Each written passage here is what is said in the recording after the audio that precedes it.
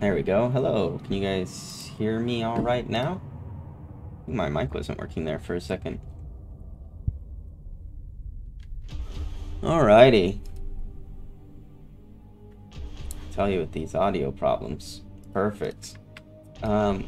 We are just waiting a moment because FridgeRaider is going to join us.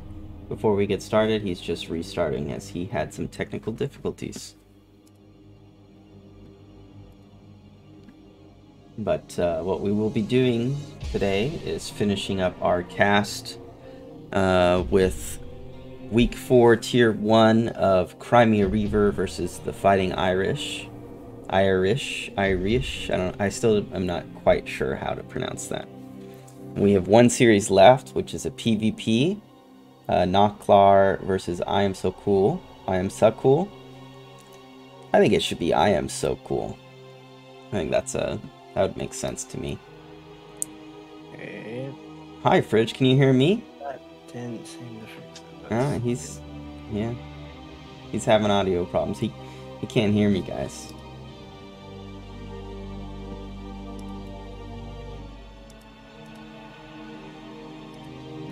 Oh, I'm not quite sure. Let me just message him real fast. It's working fine a couple days ago.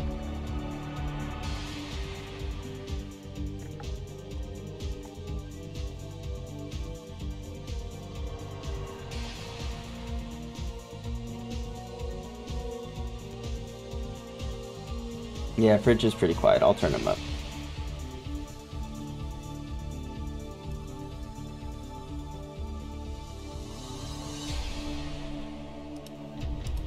Okay, Fridge says he can hear me now. Perfect. So. Okay. Does this echo at all, or? No, I don't hear any echo at all. Okay, that's good. Okay, I turned you up, so I think you should be good now. Hopefully, everybody on the stream can hear you all right. There's no echo, I don't believe, on our end. I don't hear any echo myself. Okay, that'd be good. Yeah, just if anyone in chat, just let Sva know, because I kind of moved where I was at my laptop, so. Yeah, it's all good. I think you sound pretty good, Fridge. So I have hosted the game whenever you'd like to join it, and then we can start talking about one matchup I know very little to nothing about, which is why I'm really happy that you're able to join us for this.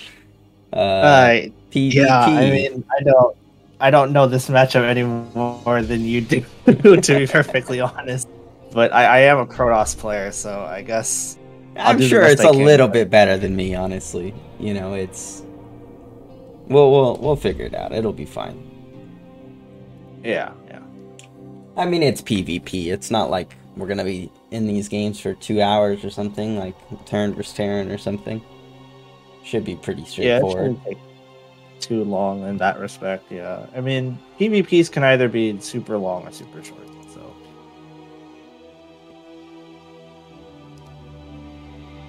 But usually they're pretty short. Okay. I think I'm in. Perfect. Yeah, that's me. Yeah, I figured. Kitchen appliance. Very typical there. Nice name, FridgeRaider. Let me pause this and get over to the right overlay. I'm still pretty new at this, so. But I have added the scores to the game screen as well, so I think we are all set. So really good. Alrighty. Alright, well, let's just jump right into it. So we have Naklar versus iamsacul. PvP, FridgeRaider's favorite matchup, I hear. And Fridge, why don't you jump in and do the introductions? Okay. We'll start in the top left with. Wait, did you have red versus blue on, or? I don't, but I can turn it on. Okay, well, either way, we have in our top left one of the Protosses that are going to be facing, or one of the Protosses we're going to be seeing. We have Naklar, and then in the top right, our other Protosses, iamsacul. Perfect. I think I am going to turn red versus blue on because their colors are so similar. Yeah. kind of you know, I generally like to keep the colors that the players choose, but when they are both choosing gray, I think we'll make it easier for the viewers, and we'll just do red versus blue. Yeah, this is a little bit easier on my own eyes too. Yeah, absolutely. And you know, we have had a pretty interesting series between these two teams for Tier 1. A lot of really, you know, tenacious play between some of the Zergs and Terrans specifically. So we're already seeing pretty much the same exact build coming out of both players. How do you like the open PvP, Fridge?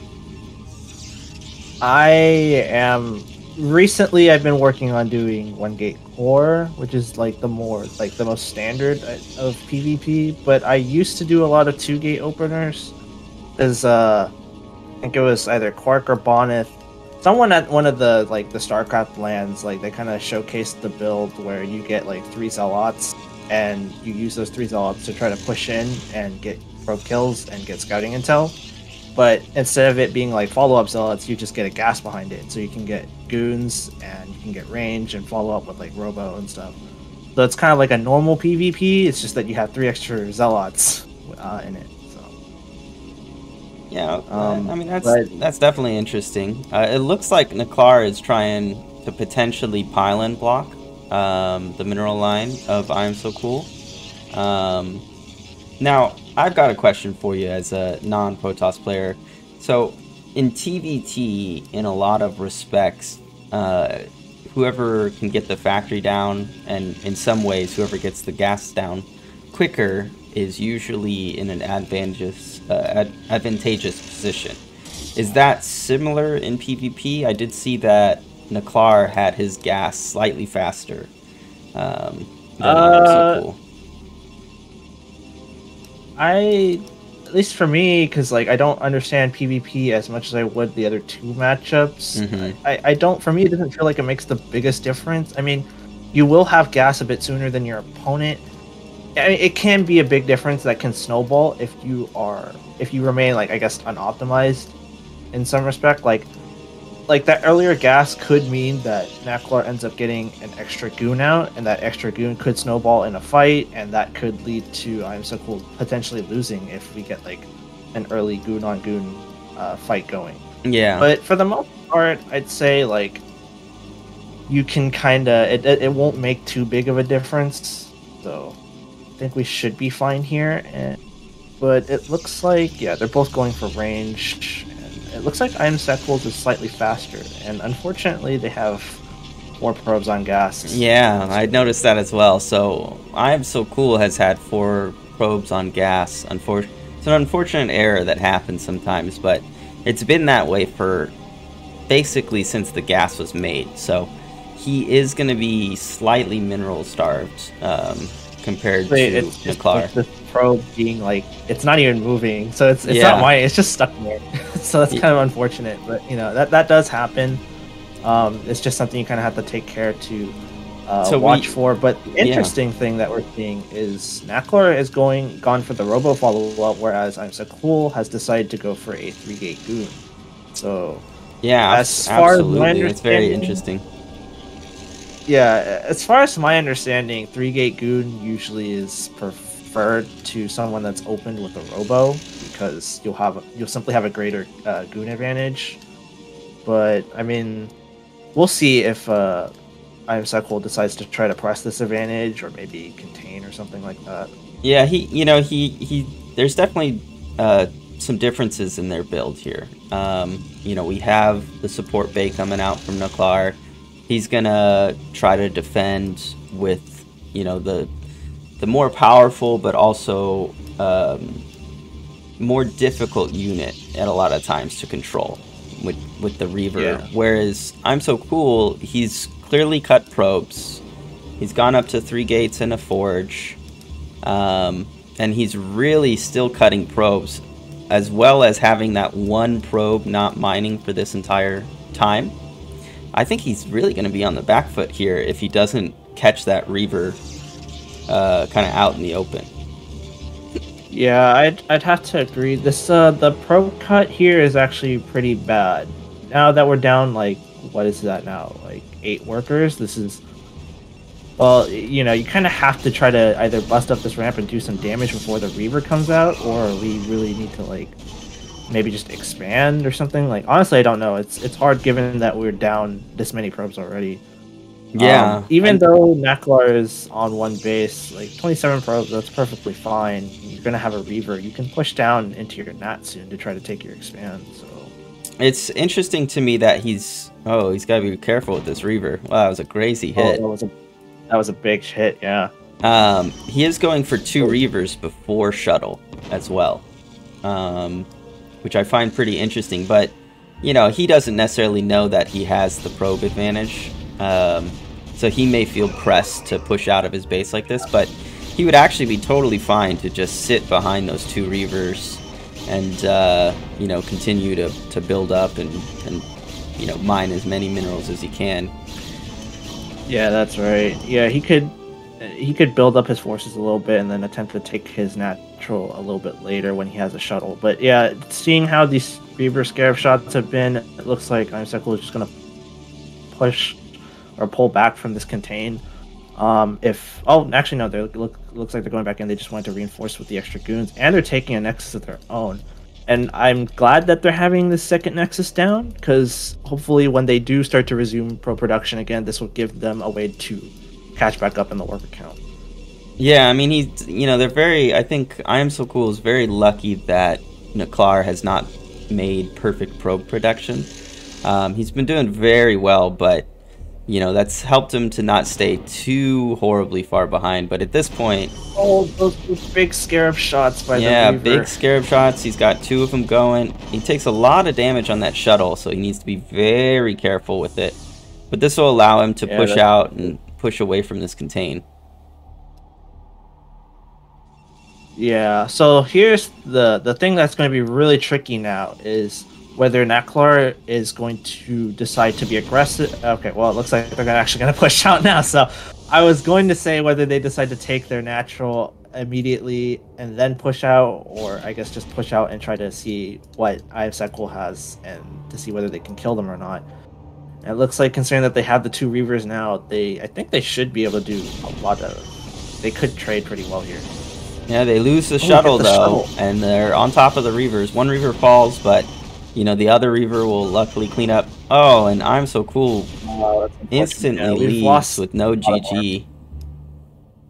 Well, that is a quick GG. Well, quick end to that game. A little bit too fast, in my opinion.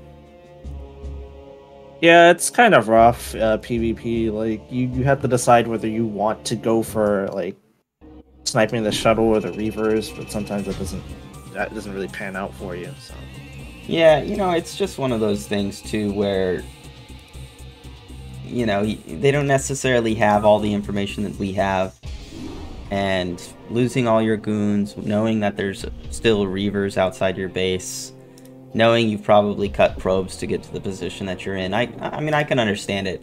I like to see players kind of hold out a little bit longer and see if they can fight back, kind of like we saw in that last series between Martin B and Launch. But, you know, I can understand. I mean, sometimes it's very difficult to know where you're at in a position, so...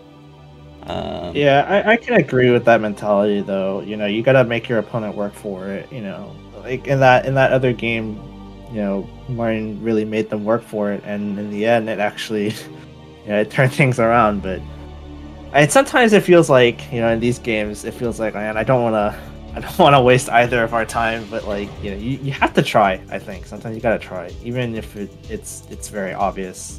Sometimes I think you kind of gotta at least try. Maybe use it to think about what the next game is gonna look like. Yeah, I mean, that's the thing is, you know, you don't... I don't ever want to, at least as a player, I don't ever want to give up easy wins where I feel like I still had the opportunity to fight back and push against my opponent a little bit. But that can be difficult for some people as well. Brood War is definitely a very frustrating game. And I'm just checking one thing because I think the players had named the replays wrong. So hopefully this is the second game. We'll jump into it and see. All right, I hope so too. I don't want this to potentially spoil. Yeah, I didn't follow what the games were called because they were in the wrong order, actually. So I'm not sure. Yeah, as long as the maps were in the right order for the week, yeah, I think we should be in an okay spot. I think so. So, all right, let me jump back over to this screen.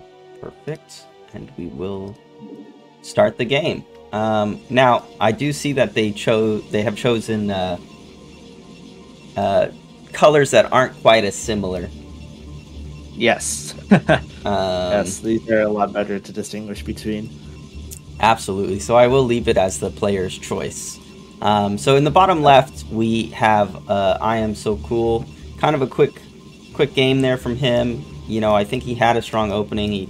He fumbled a little bit with his control and got out of that game real fast. In the bottom right, we have Naklar, who clearly had a plan. He kept to it and didn't really deviate in any way. I would actually say maybe there was a deviation of building 2 Reavers before shuttle, but we do not know. That would be the only deviation I would see that maybe happened during that game. So, yeah. I think this is a difficult map with no ramp for PvP. Oh yeah, rampless maps in PvP. I mean, it plays definitely a bit differently because of how strong 3-gate goon is and how strong like DT is, because DT will counter 3-gate goon. So, without the presence of a ramp to help you like give you that defender's advantage without that high ground, 3-gate goon builds are just that much deadlier. So if you decide to open like gate robo gate or something like that, they could overwhelm you at your choke point if they have way more goons than you were expecting. And I think part of it is like, the thing is, it's hard because scouting and PvP can be so easily denied by that first Dragoon coming out and picking off that first probe. So that's why that matchup is such a rock, paper, scissors matchup. So we're going to have to see whether, both of these players are able to get good scouting intel. Yeah, absolutely. They're both scouting in the wrong direction, but in some ways I think that's a good thing for naklar, as he is going for 2-gate zealot pressure versus the 1-gate core build from iamsacul. So we're seeing a deviation right away. Yeah, that's right. This time around, it's not 4 probes on gas for iamsacul, so that's at least a good thing for us there. And we're getting slightly pylon blocked though, supply block for a little while there. Yeah, that's rough. I run into that kind of supply block sometimes too. It just sometimes you just like you beat yourself over it. It's like, man, why did I do that? Like, God, I fucking suck. Yeah, I know the feeling.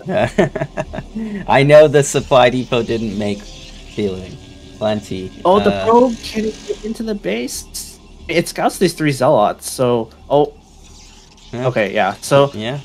iamsacul should know that this is some sort of 2-gate. I mean, aside from like obviously scouting with the probe, naklar's gone for that build that I like to do a lot on ladder, which is that 3 zealot and then they take a 21 gas.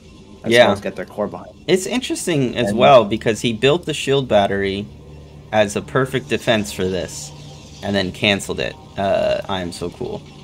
I wonder what made him cancel the shield battery there, because he had it built, he had it started, it was halfway done, and now he's in a tough position. Loses the probe right away. The zealots are microing well. They're going right for that mineral line. A couple of missed shots on those zealots.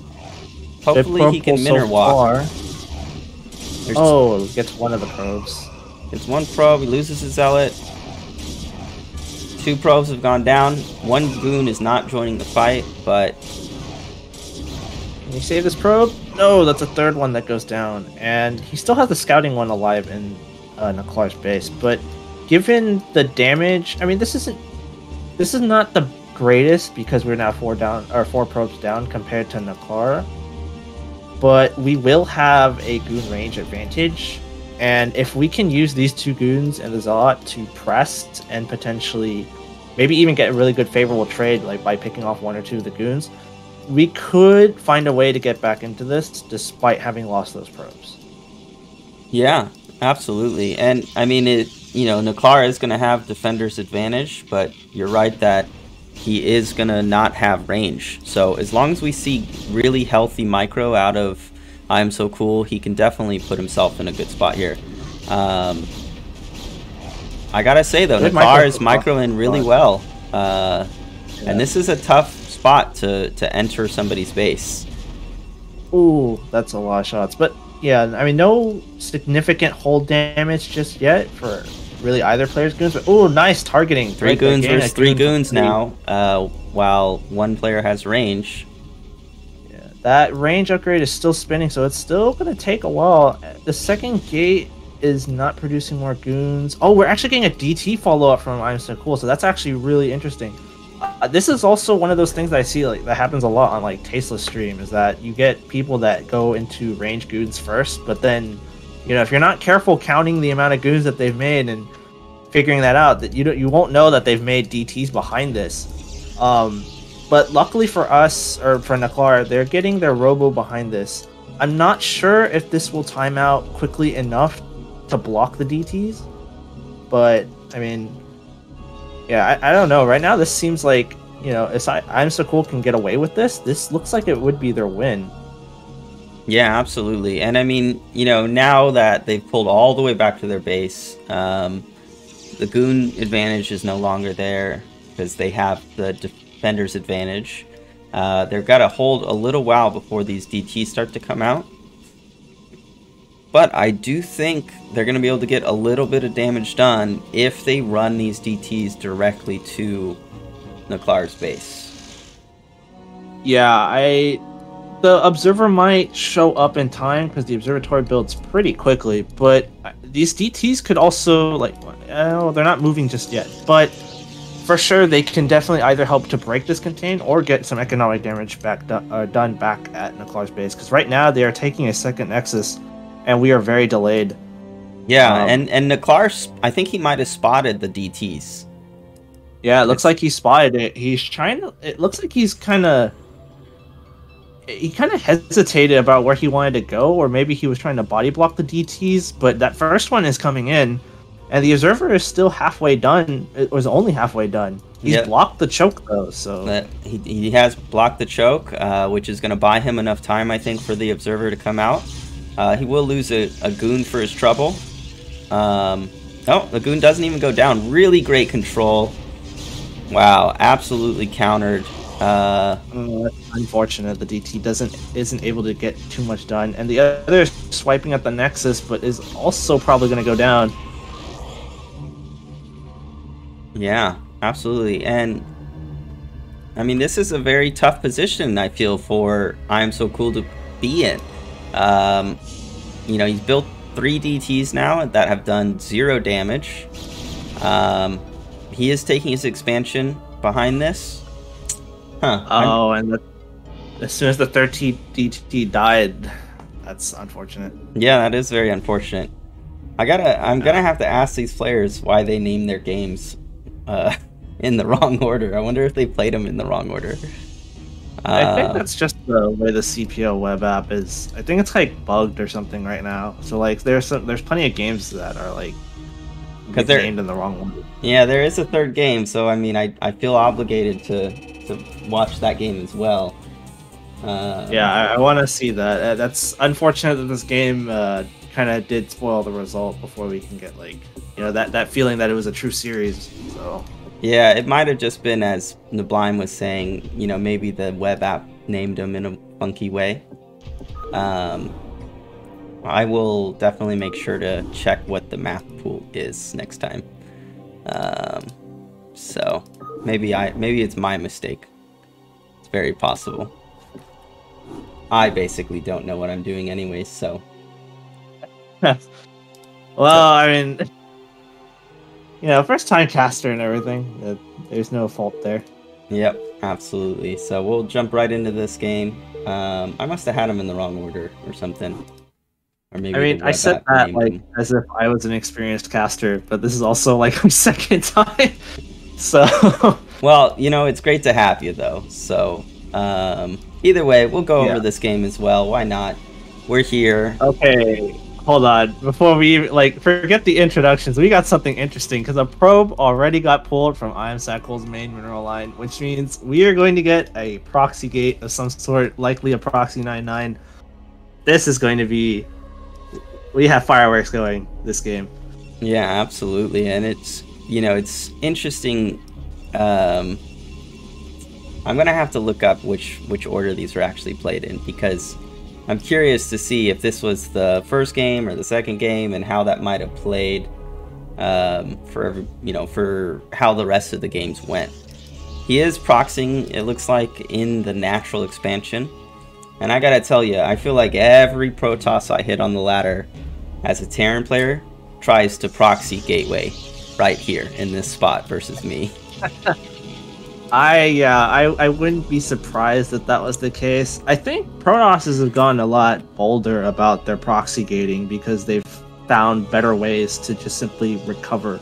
Like, if they can find enough damage, they can still recover and go back to like a normal-ish game, which is, it's kind of funny to me, like, because don't tell any of my opponents this, but I don't really proxy gate too much. So, it's like, I don't have enough experience to tell you, like, what, the ins and outs of proxy gating are. I'm an honorable Protoss player, so. Yeah. Oh, wow. Proxy 2 gate, actually, versus 2 gate for naklar. So this is very interesting to see how this will play out.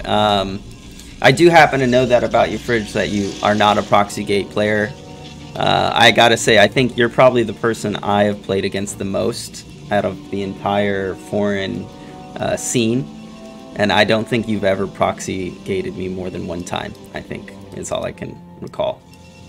All I could say is that if I tried to do it against you, I'm not sure if it would really work, because my zealot control can be pretty awful. But the focus here is that naklar actually ended up, like, I find it interesting that they decided to 2-gate on both rampless maps that we've seen so far. And, like, I have to say, this is probably, like, either a really great read from naklar, or they just didn't want to die to proxy gate like any Protoss does on ladder. So the fact that they went 2-gate against this is gonna be really kind of rough for iamsacul, and it's gonna come down to the zealot control. And he does trap one probe with this pylon. And has naklar not scouted that? He did not see the 2 gates in his natural. So he's sending his zealots out, and he's going to lose the pylon. If this pylon goes down, it is over for he sent naklar. those 2 zealots out to try to attack iamsacul, but right now the threat is the zealots that are inside his base already. And I mean, these probes are doing good damage, but there goes one, there goes another one, and this zealot too is going to go down. He loses the zealot and their shield batteries. Now this is the kind of Protoss player I'm familiar with. Building pylons and shield batteries in my base. Now the gateways are unpowered, so as long as he doesn't lose any of his probes or too many of his probes, there really is no way for naklar to come back from this. Oh wait, why aren't we targeting probes? Or I mean, I guess we could target down this pylon and try to keep supply blocking them permanently, but I would like to go after some of the probes. We even rebuilt the pylon to power the battery. Yeah. Although the battery is kind of overkill at this point, since there are like no more zealots being made, and the entire probe line of iamsacul got nearly wiped out in the meantime. So right now he has to do this with whatever money he's got left and whatever zealots he has right now. He has 2 more on the way. We have a base race scenario here between the 2 players, and I think iamsacul is going to win it, as he has the gateways all the way over here on naklar's side of the map.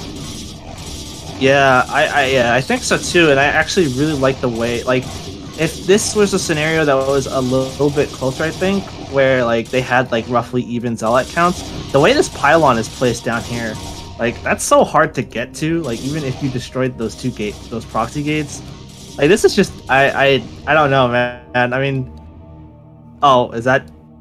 I think that was I think that was it, right? GG. I guess so. I mean, it's weird that nobody left the game, but the replay is over. So yeah. Oh. I guess, you know, it's probably because the person who left, I don't even know what happened.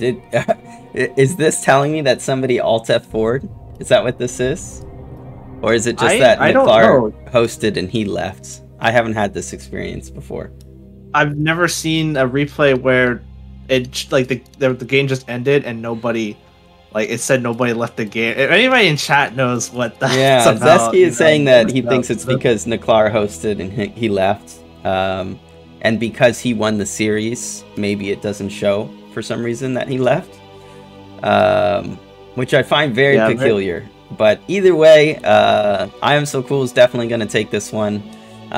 You know, he's got the zealot count, he's got the building count.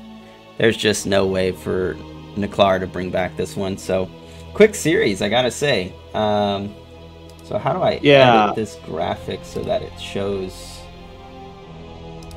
Let's see. I don't think I can do it without redoing everything. Let's just redo everything. We'll do, I think we got Persian for 2-0. I think Poyo 2-0. It was 2-1 for launch. 2-1 for naklar. And the striker dog-lived series, I gotta remember what that score was at the end. Here, let me look it up. If I reset my graphic.